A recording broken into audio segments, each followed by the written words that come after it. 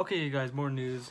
Or I have not dropped any videos because I'm just waiting for news to come in. So we finally got a piece of news today. It says Raiders cornerback Nevin Lawson will be serving a suspension to open a season for the second year in a row. According to multiple reports, Lawson has been suspended two games in the beginning of the year for violation of the league's performance-enhancing drug policy. He was suspended for the opening games last year for using his helmet as a weapon during a final game. Oh yeah, I remember that one.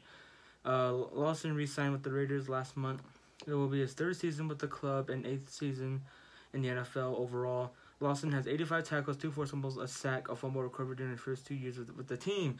Okay, so what this means is Nevin Lawson will be suspended for the first 2 games of the season for violating the performance-enhancing drug policy. I don't know what that is, but I'm assuming he took some substance to help him boost his playing ability. So he was suspended for that. Lawson, I think everyone knows in the Raider Nation that he's known as the burnt toast. So he'll be gone for 2 games, first two games of the season.